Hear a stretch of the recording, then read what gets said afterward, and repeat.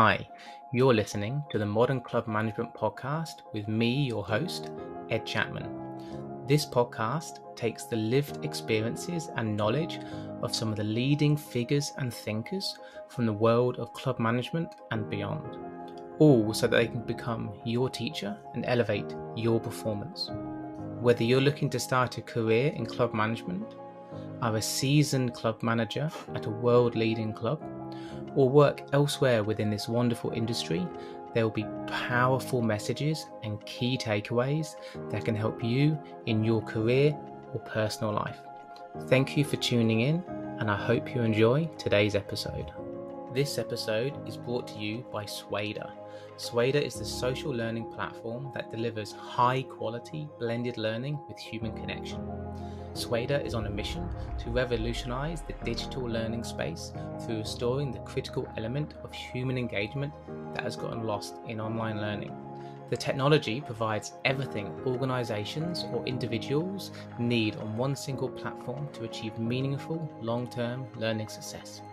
Using these skills helped me attain a job offer as the Director of Golf at Golf Digest, top 100 in the world ranked course after I completed their influence and communication courses. But don't just take my word and the 97% 5-star reviews it has had on Trustpilot for it. Try it yourself. All you have to do is email david@suada.com, that's SUADA.com, and quote the Modern Club Management Podcast to claim your free enrollment onto the reciprocity course to start your journey to become a more influential and persuasive communicator. Welcome to the Modern Club Management Podcast with me, your host, Ed Chapman. Today I am thrilled to be joined by my good friend, Tim Neal. Tim is the COO and co-founder of Firstry Inc., based in Seoul, South Korea. Prior to this, Tim was the chief executive of Gala Golf Club in Oman and general manager of Albadia Golf Club in Dubai. Tim started his career working at clubs in the southeast of England. Tim, welcome to the show and thank you for joining me. Absolute pleasure. Very happy to be here. So South Korea will be a country that not everyone is familiar with. I know one of the primary reasons you ended up there is because your wife is Korean. However, for those who aren't aware, can you tell me a bit about the size of the golf industry in Korea? Yeah, absolutely. I mean, it's an interesting place, Korea, because it's actually the third largest golf market in the world, behind the US and Japan. And per capita, Koreans actually spend more on equipment and apparel than any other country. So it's a huge industry. In terms of kind of golf facilities, it's about 550 golf clubs across Korea. So relatively small, considering it's the third biggest market. But it has very unique sides to it, and I think just because the popularity of golf is so high and the facilities is relatively small, is you've seen the kind of the development of these companies such as Golf Zone, these indoor studios, and the incredible technology they have here, in the Golf Zone facilities. And a lot of that is based around, obviously, access to golf courses is incredibly difficult. I think, even through the last year or so of the pandemic, golf courses have been, booked up 5 to 6 weeks in advance. I mean, it's incredibly difficult to get tee times. But even before that, Screen Golf gave an opportunity for everyone to have access to golf. The golf courses themselves are expensive. I think on a weekend, if you got change from $300, you're doing well. And then you have caddy fees and cart fees. So it is expensive. And historically, it's been very probably tailored towards, CEOs, corporate companies, MDs, it's very much leans that way. So it's to Screen Golf and Golf Zone, as an example, they saw these huge opportunities to to create something different. And now 85% of facilities are indoor screen golf. So it's a very unique, very different kind of market. But yeah, it's super, super busy. And just to put that into context for people, with 550 clubs, the population's around 50 million, is it? Or 58 million, So, I'm going to yeah, say. 58 million and only 550 courses.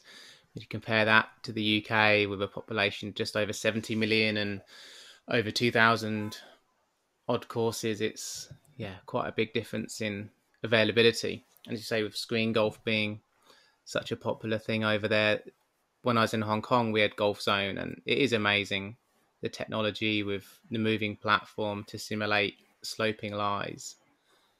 And just on that, with then your company, can you tell us a bit about the history behind it, what its objectives are, and the kind of main things you're looking to do, and your company's vision?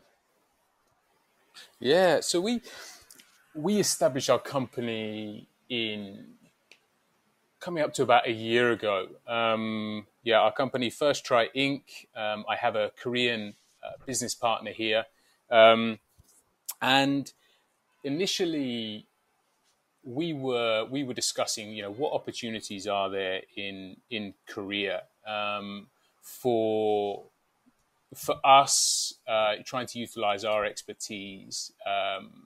Me and my business partner come from very different backgrounds. Me, obviously, from golf resorts, and my business partner is very different in the sense he has worked in the fashion industry for over a decade in senior roles with big companies like Hyundai Group, and so we started the company. We launched a putter brand called Bloodline Golf, and you may be aware of Bloodline, which was started by Brad Adams, the son of Gary Adams, the founder of TaylorMade, and Brad himself was one of the founders of Odyssey and Never Compromise. And he has a co-founder, Larry Bishman, who was the main guy behind the D&R shaft range. So they obviously this company has a lot of expertise in the golf industry, and Brad with the family history. That's hence the name Bloodline. And so we started out as the distributor for Bloodline in Korea, but it's evolved. We've evolved that brand, and we're now moving into fashion and accessories, and trying to create this total golf brand. And we've been lucky enough. We've gone through our seed investment. We've been very, very lucky in getting a great strategic investor on board to help us scale and accelerate our growth, which has been fantastic. And our investor is is the biggest online fashion platform in Korea, which is, and they not only does that open certain doors for us, but they also want to scale their golf element to their platform as well. So that's one of our verticals. We also are developing golf academies. And we're working with one of the golf's major governing bodies at the moment in establishing which will be the leading facility in Korea for in terms of a golf academy, facilities, infrastructure, the modernization of the facility, the technology. So that's very much a big part of what my role is within the company, is leading that development. And we're working with one of the major companies here who actually owns 5 golf resorts here in Korea, but also one in California and one in Japan. So it's a big company, but also have, big ambition in creating something special in Korea. So we're very fortunate to be involved in that project, and we'll be making some announcements very soon, which will be just to highlight the project and the scale of the project that we're involved in.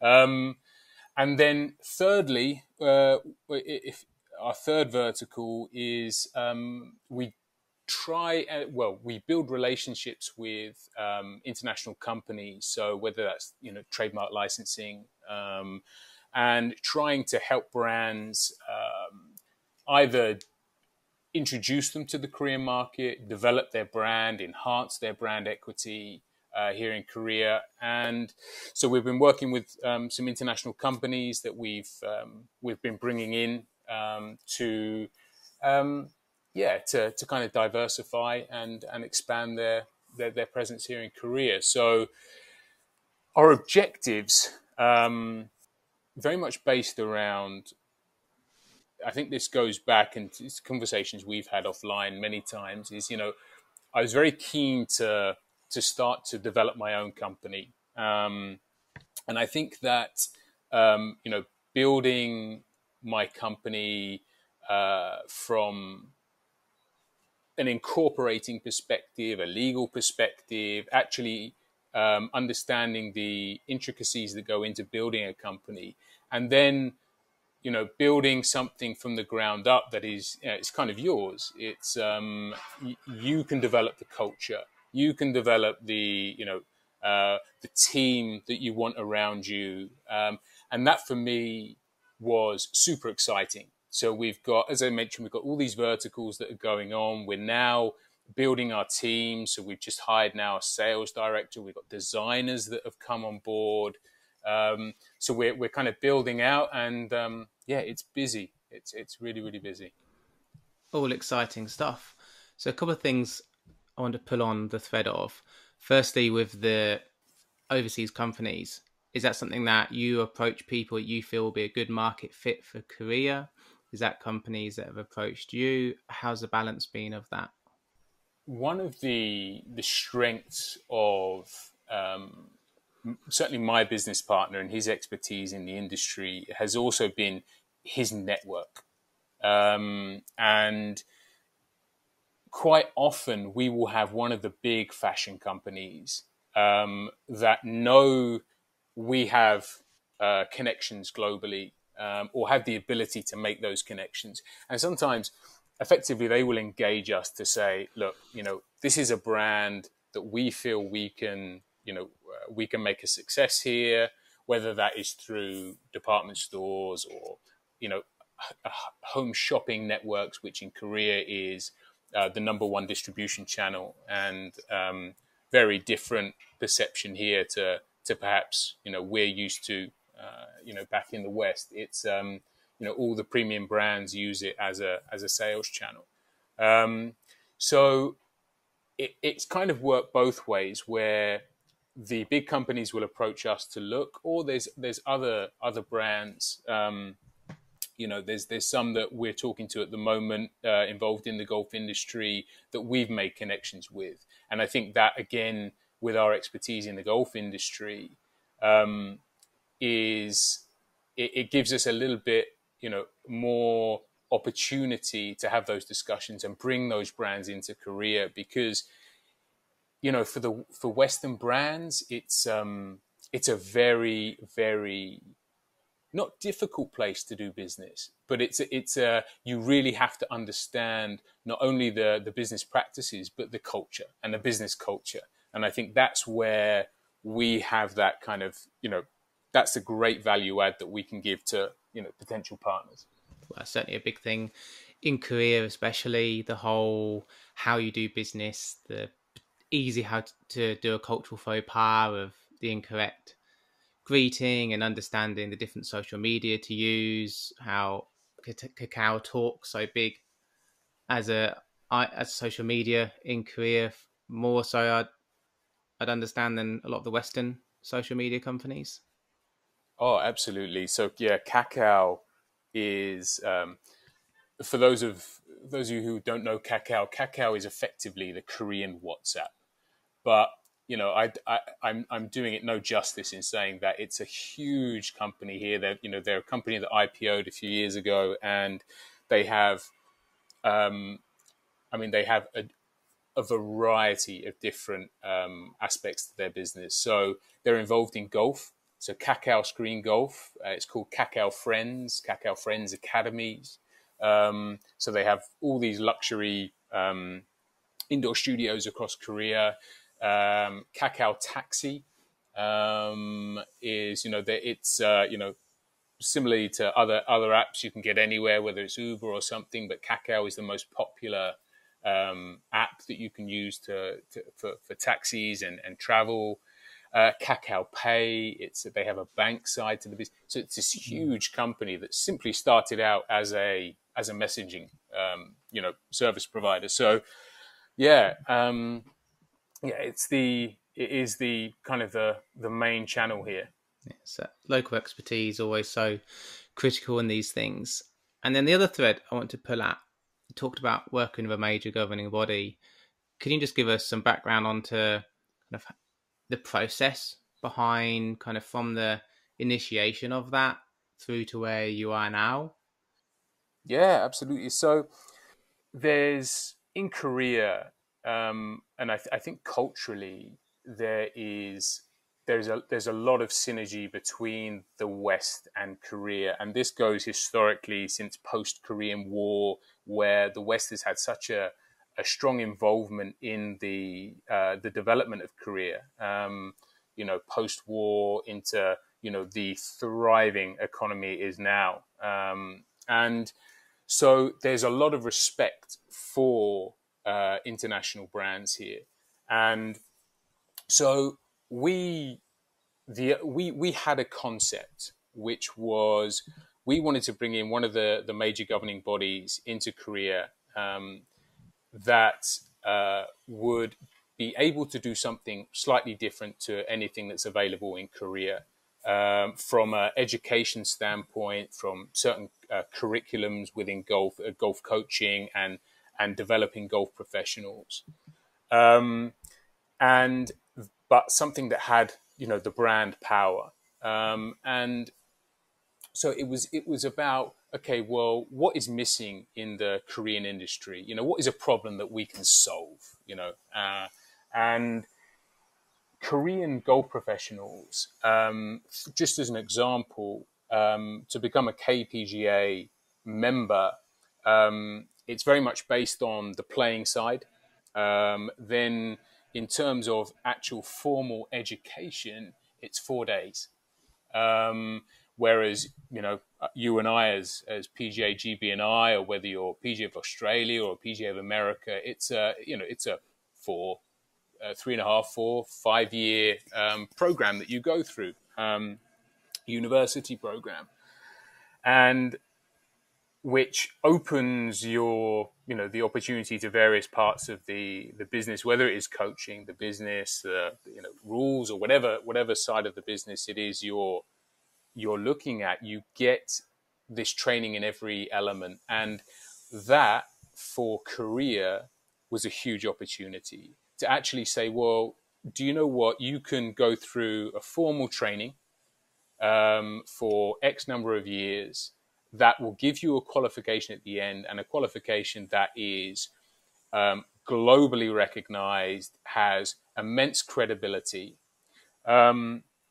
Because, as I mentioned, 85% of golf is indoor screen golf. Every academy probably has 5 to 6 professionals. They're KPGA or maybe USGTF or KLPGA. So it was about establishing an idea that how we could support Korean development. So the first thing we had to do was obviously speak to the KPGA as the governing body here. It's not as if we can just come in and we have carte blanche to do what we want. We want to work closely with the other associations. So, the KPGA, the vice chairman is a close friend of ours, and they were incredibly supportive.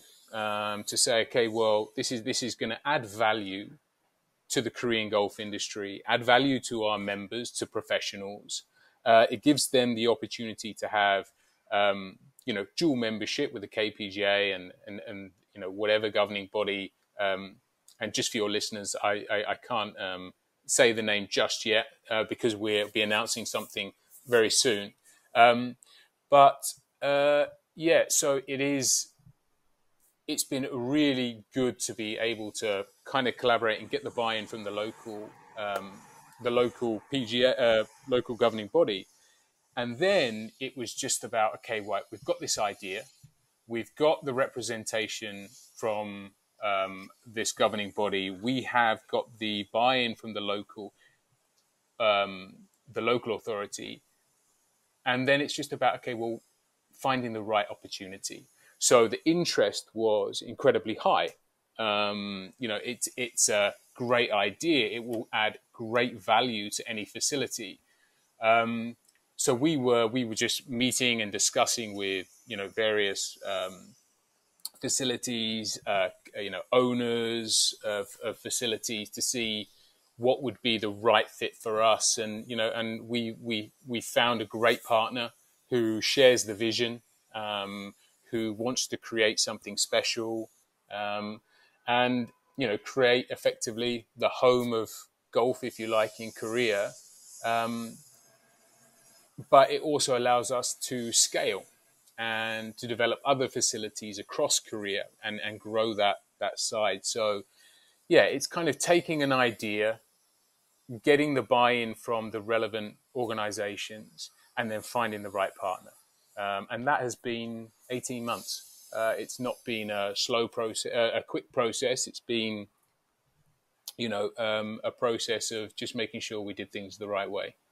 An exciting project, it sounds like, and yeah, it's bound to take a bit of time when you've got big organizations that you're trying to bring together and marry a vision. You talked a bit there about building a facility. Can you give some insight into that process as well and where you are on that? Yeah. So, one of the, maybe just going back to what we were saying about the types of facilities in Korea. So with 550 golf courses, I would say less than 10% have sorry, I'm speaking Korean, a driving range, have a driving range. And a lot of that is due to the in terms of the process of applying for land to develop. Korea is incredibly mountainous, and so a lot of the golf course development are in the mountainside, mountain regions. So it's so space is very, very important, and obviously developing something on the side of a mountain is incredibly costly. So a lot of facilities won't invest into the practice facility. But also there is a Korean culture, we call it a bali mentality. And bali means quickly. So when you've got 7 minutes between tee times, everything's moving quickly, you've got full golf courses, nobody's interested in hitting balls before they go. It's just a completely different concept. Where we are, we're going to be in an urban environment. And the best practice facilities at the moment, you really have to go outside of the cities, outside of Seoul or whatever city it is, to find something with great practice facilities. For example, Sky 72, which people may have heard of in Incheon. It probably has the best practice facilities in Korea. And Ed, I know you were there with me maybe 5 years ago. We had a look at Sky, and the facilities are it's amazing. It's the hard. Facilities incredible. It is, and it's for people who don't know it. It's a driving range, but it's actually a complete circle with bays all the way around.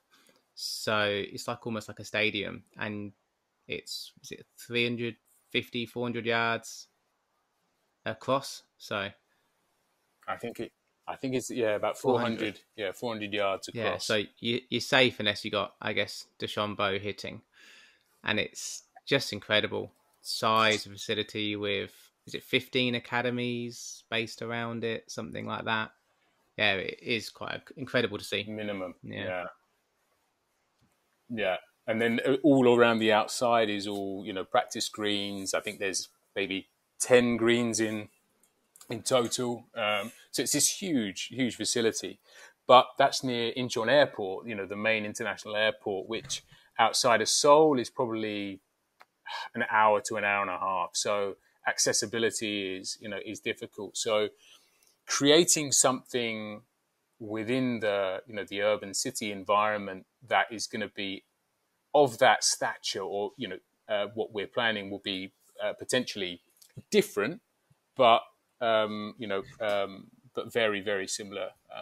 It You've got, obviously, being in the city, you've got great demand generators from obviously local communities. This project will also involve residencies and the opportunity for stay and play and packages. There's 2 18-hole country clubs on site, with another 9-hole course. So, I mean, it's pretty, big in terms of what it is. So in terms of the facility, so we're looking at indoor studios.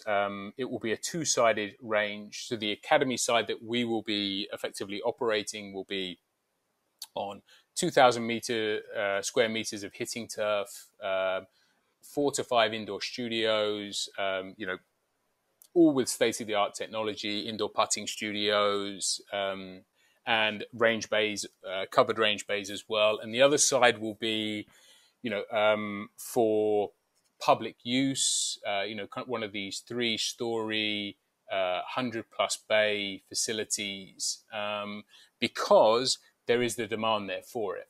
And then there'll be development of some of the 9-hole course into short game area, into a potential par 3 course. So at the moment, we are just working with design teams on the concept, construction teams on obviously the development, and we're close to getting to a concept that we're all happy with, and hopefully we'll be breaking ground, if not late this year, early next year. Exciting, good times ahead then. One of the things I think that's interesting with Korean golf is how the KLPGA is really the dominant force, with women's golf being the most watched and followed tour in Korea ahead of the men's, which is, I'd suspect, probably one of the only countries in the world where that's the case. Is that something quite culturally? Obviously, Seri Pak started this off in the late 90s. Is that something you found as well, that women's golf is really the big thing? Yeah, it is. There's some really interesting dynamics here. I mean, you've got the 2 main tours, as you said, the KPGA and the KLPGA. And the KLPGA tour gets much more coverage on TV. Attendances and spectator crowds are bigger.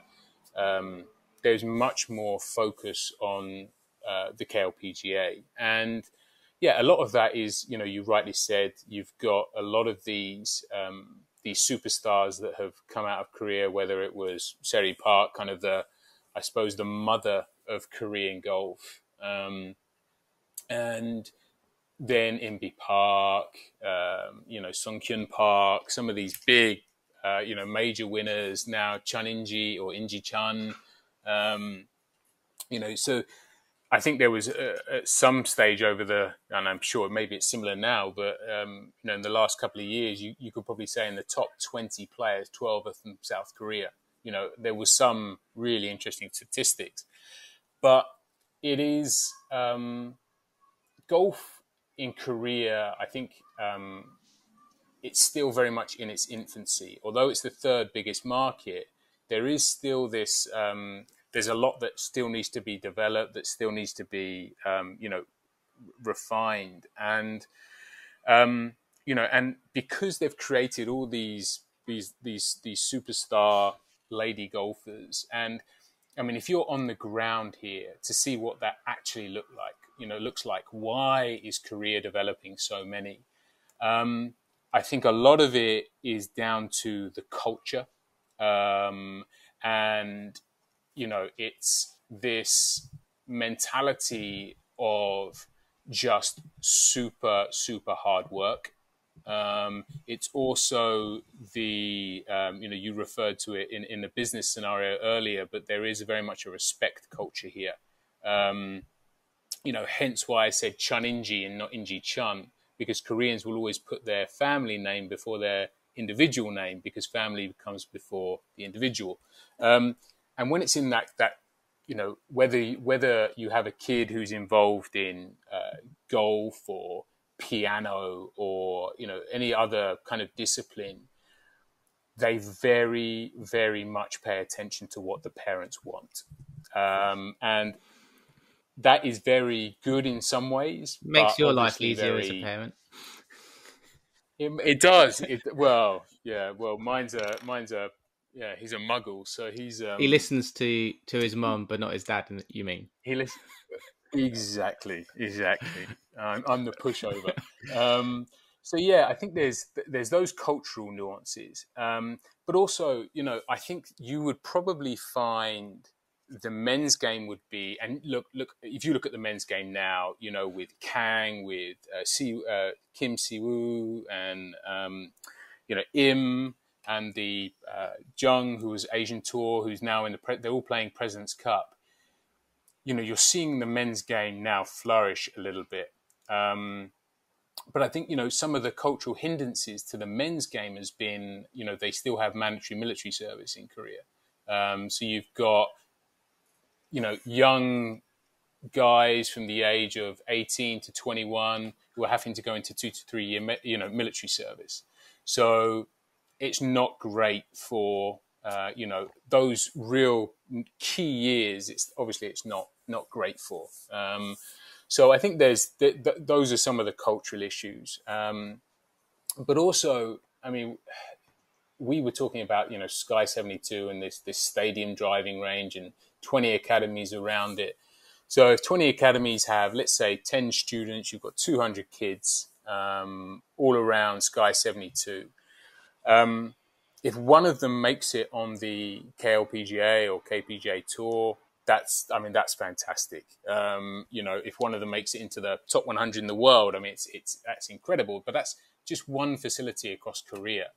And the difficulty with the Korean model is they've got a lot of high production in terms of, the pool is so deep of players, but you get a lot of these young athletes that don't go to school. Because there are, dispensations where if you are an elite in a particular category, whether it is, music, art, sport, whatever, you get relief from certain parts of education. So, yeah, there's a lot. There's a lot that's invested into kids. There's a lot of high pressure. If they don't make it, what is kind of the next? What do they do after that? And I know from experience that supporting one kid, through the playing season across Korea can be $3,000 to $5,000 a month. It's super, super expensive. So yeah, it's just a very, very different model. But beyond all that, they just love golf. They are absolutely obsessed with the game, which is, for me, is the one thing one of the reasons I love being here is, it's the only place I think in the world where you can be in the middle of Seoul and someone's walking down the street with a golf bag on their back and it doesn't look out of place. So before we move on, there's a couple of things about Korea I still want to talk about. The first one would be, what are 2 or 3 brands, whether that's golf clothing or golf equipment, that maybe haven't got out of Korea yet, which you think are just fantastic brands that people should be aware of? Oh, great question. I think from an equipment perspective, TaylorMade, for example, and Titleist, they're owned by Korean companies. I think now Fila owns Titleist, and Fila is a Korean company. And then there's a Korean group that now own TaylorMade.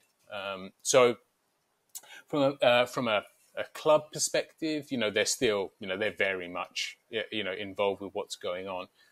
But I think the real thing people should pay attention to is Korean golf fashion.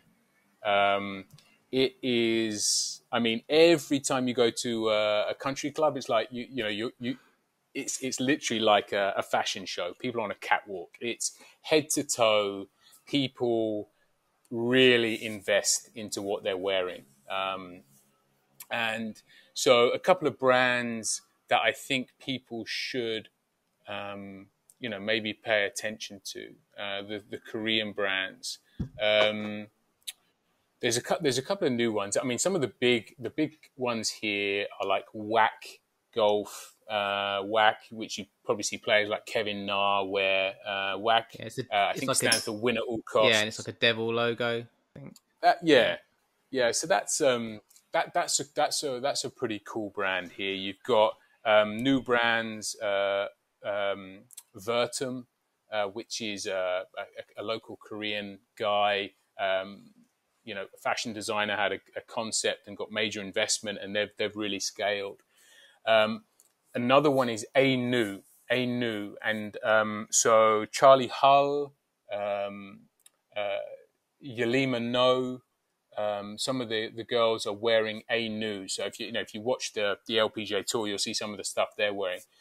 The Anew stuff it's super fresh and sexy. It's cool, really nice, trendy stuff. And they started out with accessories, and then grew and developed into their fashion brand. So those are some of the brands that I would, if I was, maybe back west and looking to something that was going to be a little bit different, those brands for sure. But it's very difficult. It's a really, really difficult market. I mean, because you've got maybe 120 new brands that enter the market every year, you've got a small percentage that actually find traction. And the ones that do will generally have a 3-year life cycle. And the reason is because the trends are moving so fast. There's so much change that's happening. And what you do find is, some of the apparel brands, whether it's Titleist, TaylorMade, or Callaway, just an example, the apparel that they're developing is nothing like we would see back home or in the US or Europe. It's very, very different. And what you find is the brands that have the longevity are generally the legacy brands. It's the Titleist, the TaylorMade, the Callaway, the ones that have that total package. And the golf fashion brands, they generally will have a 3 to 5 year life cycle. So it's incredibly difficult and competitive. But yeah, look out for those brands. Anew particularly, very cool. Okay, I'll link to their websites in the show description. Sounds exciting and an interesting market, and I've noticed that when I've been to Korea, just how fashionable and trendy everyone's dressed all the time. It is quite amazing to see. Golf is definitely secondary. Yes, yeah, it's how you look's far more important. And from a cost perspective, I think you said before to me about $200 would be pretty average for people to spend on a golf shirt. Yeah. So if you went to kind of the top brands like Anew, for example, you would be for a basic kind of polo, north of 200, and with the exchange rate now, it's probably closer to $300. Right. Super expensive. So 300 US, but quality is there very, very good. Yeah. So one comment on Korea, you said earlier about how much it's grown. Just to give people outside of Korea a context. So since 1980, the GDP per capita in the UK has grown by 5x. And in the same time period in Korea, it's grown by 20x.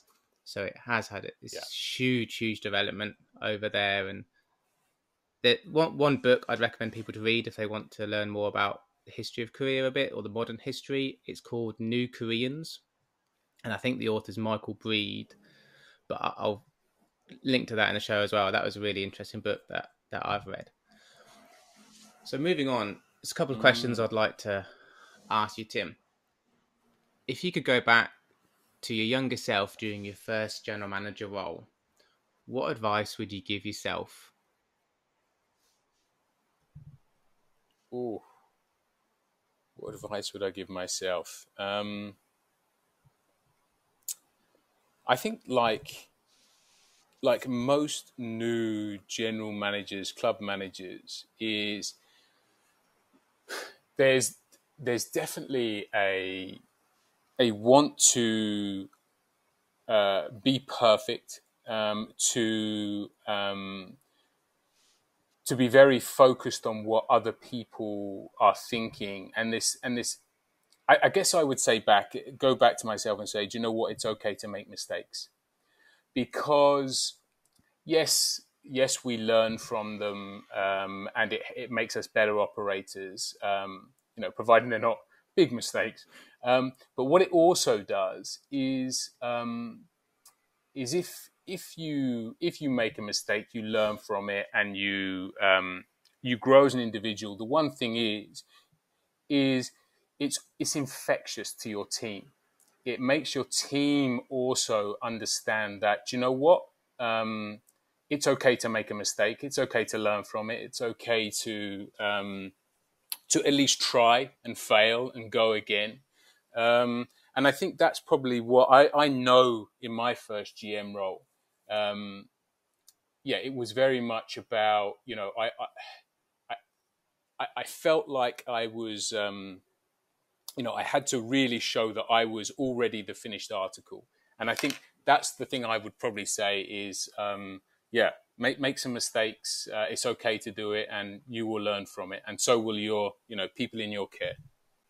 In the last 5 years, what new belief, behavior, or habit has most improved your life?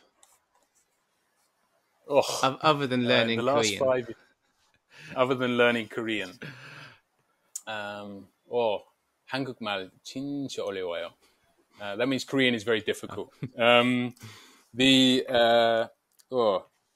Okay, I would say I'm gonna approach this from two perspectives. One, from a personal, is obviously becoming a father.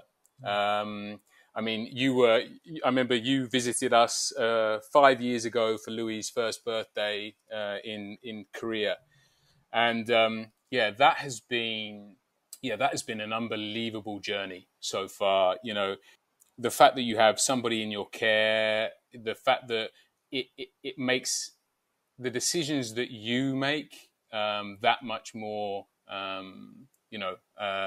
important, because you're always obviously thinking about the impact and the influence that you're having over someone else. And then I think one of the best skills that I've learned, and I think this is probably because of the international roles that I've had, is listening. But when I say I mean really listening. I think we all create our own map of the world and, what is important to us. But I think the great thing about working internationally and exposing yourself to different cultures is, you really have to listen. You really have to respect, other people's point of view, perspectives. So that's been a great skill for me to develop over probably more than 5 years, but it's a skill that I feel like I'm trying to get better at every day. Touching back on Louis' first birthday, for those of you who aren't familiar with Korean culture, I thought it would be a cake and some balloons and some other 1-year-olds for a party. Little did I know that actually the first birthday is really the biggest birthday celebration for kids in Korea. And that's historically because of child mortality rates being so poor past history. So it is a big, amazing celebration to see, and just emphasize again how different all cultures are and how it's so fascinating getting to see them. One final question on this section. What advice would your 10-year-older self give you now? My 10-year-old self? No, your 10-year-older self. Oh, okay. Because I think my 10-year-old self would say, why didn't you practice harder? Why didn't we win the Masters? My 10-year-older self. What advice would he give me now? That's a great question. I think he would. My 10-year-older self would maybe say, trust your instincts. They've gotten us this far, and we're still alive. But what I mean is, and you and I have spoken about this many times, and I think it was maybe Steve Jobs who said, it's easy to connect the dots looking backwards, but not looking forwards. And I think if you told me 10 years ago, I would, because I was in the US before Dubai. And then I was going to go to Dubai, meet a Korean girl, get married, move to Korea, then move back to the Middle East to Oman for 3 years, then come back to Korea, have a son. I would say, you're crazy. That was never. And I think, I've just kind of trusted my instincts, kind of gone with it, not tried to, not tried to focus too much on. I think sometimes in this industry we can get a little bit focused on, what job title do I have next? What, am I following some kind of linear path? Whereas I would just say that, to anyone, or to my 10-year-older self might say to me, is just follow experiences. If you follow experiences, great experience, you're generally going to move in the right direction. So you've recently completed a master's degree in law, international law specifically? International business law, my master's was, yeah. So what would be 2 or 3 key learnings that you took from that, which you'd recommend listeners to pay attention to when negotiating or signing contracts to approach? Well, I'll give a very, maybe a bit more generic, because the concept of a contract is very much the same across, depending whether it's an employment contract, a commercial contract, something that you've got with a supplier, you're paying for a goods and service. I would say from a commercial standpoint, when you're dealing with any suppliers or similar, I would say the 3 most important things, and the first thing is balance.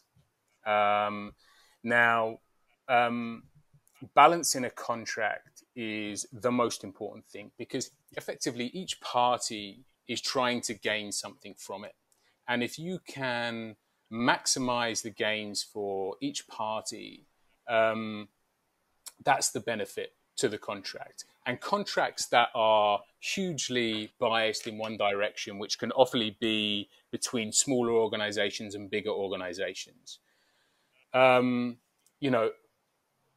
these are the things you want to avoid. You want to try and create balance, because there are also laws that protect small organizations for unfair contracts. You have the Unfair Contracts Act 1977. God, you're trying to think back to my study. That's UK, and so there's lots of provisions. So the whole premise of a contract is that parties are there to help each other and get the maximum from it. I'd say probably the second thing is you want to remove any ambiguity from the contract. And what I mean by that is, quite often if you ever get into any dispute, if a clause or a part of the contract is ambiguous, you can have 2 parties reading the same clause coming to a different conclusion, which is definitely something you want to avoid. So I think, when you are looking at the actual terms and the meat and bones of a contract, is really understand, what are the rights of each party and what are the remedies available, not to be ambiguous in any way that a party sees something completely different. So just make sure you're on the same page. And then I'd probably say, from a commercial perspective, is understand your exit options. Because if a contract turns bad, or a company gets itself into a difficult situation, you need to understand, okay, well, what is our exit opportunities to get out of this contract? And I think if you focused on those 3 things, the balance, the ambiguity, making sure each party knows what they're signing into, and what options are available to exit. And then from an employment standpoint, I think, you've always got the employee who is looking for job security. And then you've got the employer who is looking for, labor certainty. And so again, you're trying to establish this balance. So from an employee perspective, if you're looking to sign a contract, you're certainly looking for, compensation and benefits. That has to be laid out. You're understanding, okay, what are my employee rights? So what am I entitled to under law in terms of, annual leave, all these kinds of intricacies. But, you and I have worked in Dubai as expats, and there's certain regulations that, in terms of gratuity, that you really need to, have a handle on to understand that. And from an employer perspective, similarly, you want to protect, certainly confidentiality. If you are employing someone that, needs to protect company secrets, or they're going to develop something, understanding those IP rights remain with the company. And again, termination. If that contract needs to be terminated, make sure you are doing things the right way and things are written the right way. And obviously people have legal counsel, they have law firms that can do this.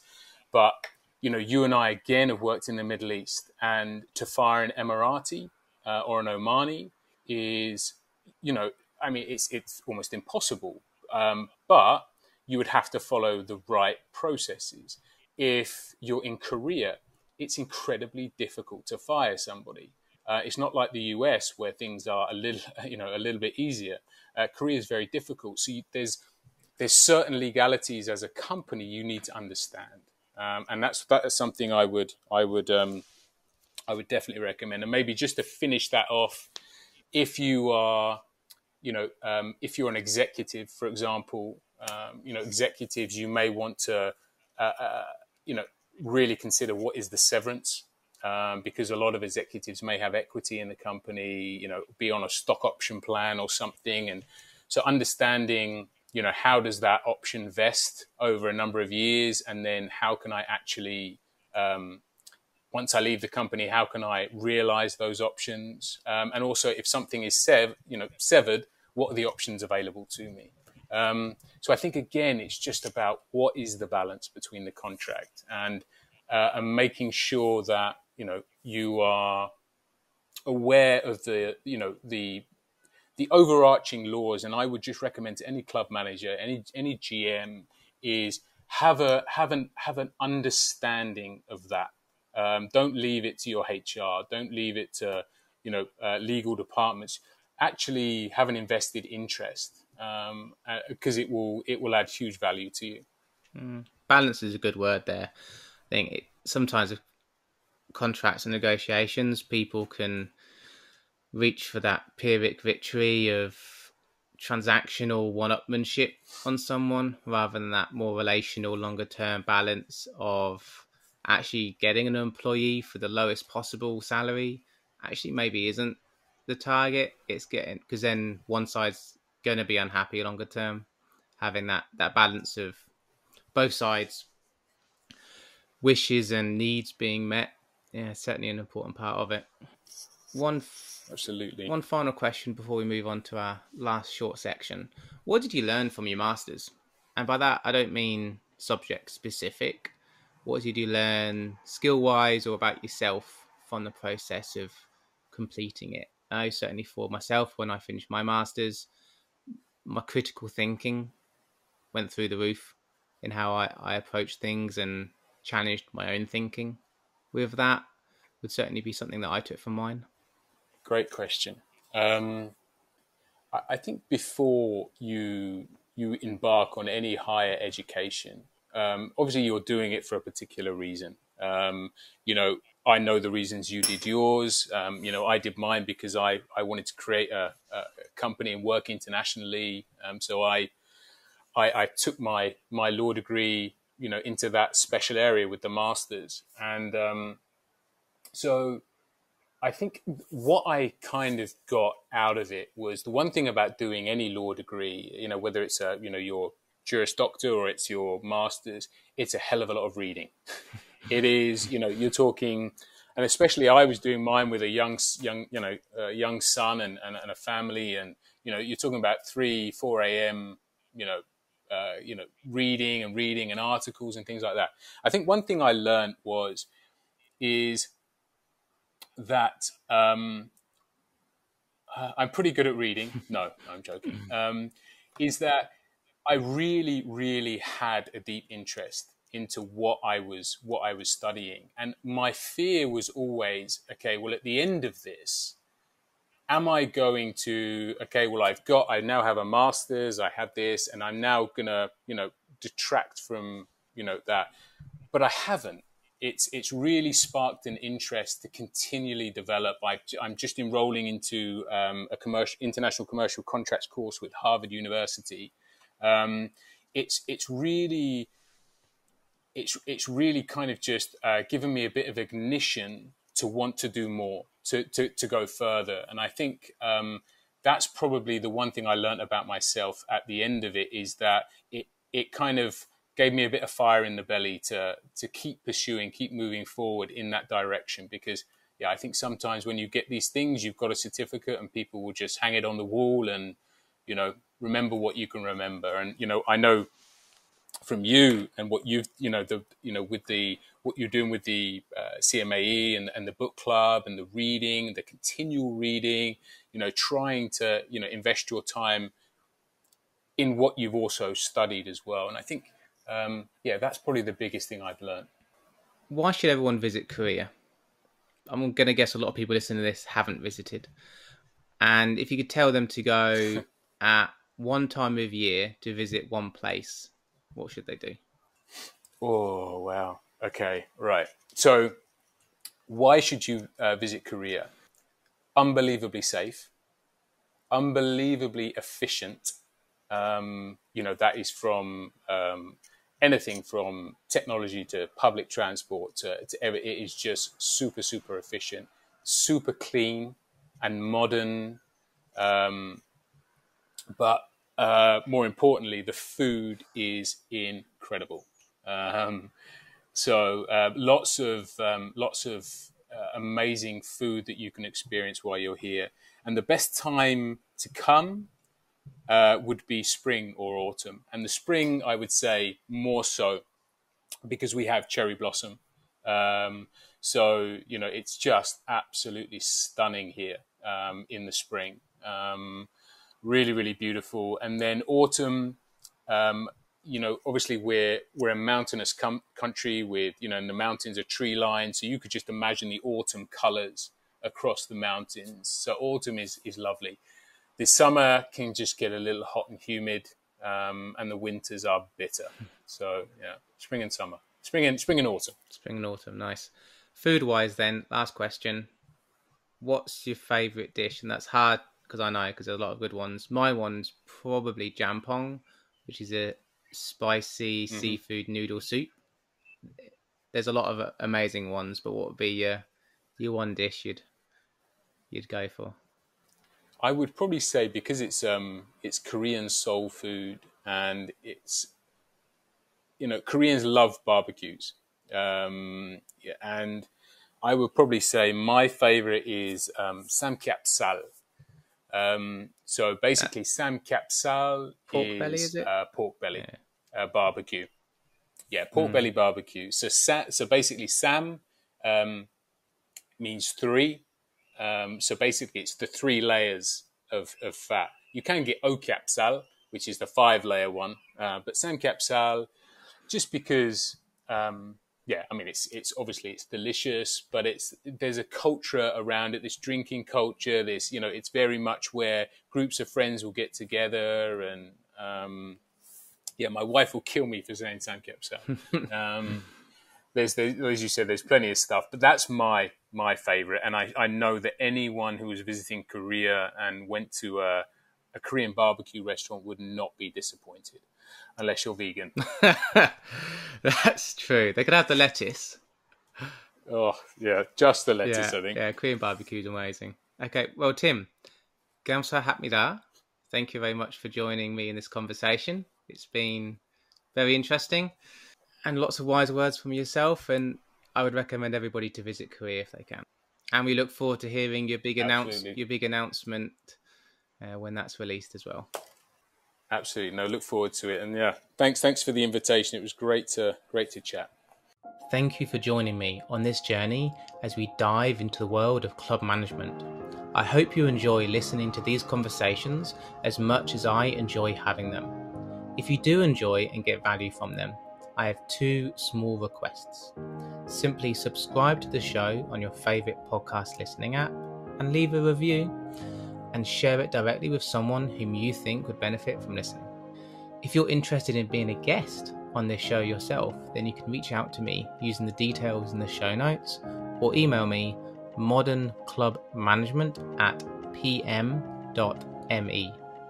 In the show notes, you will also find a link to my bi-weekly newsletter that complements these conversations, where you can sign up to receive these directly into your inbox so that you never miss out. Thanks for tuning in and have an amazing day.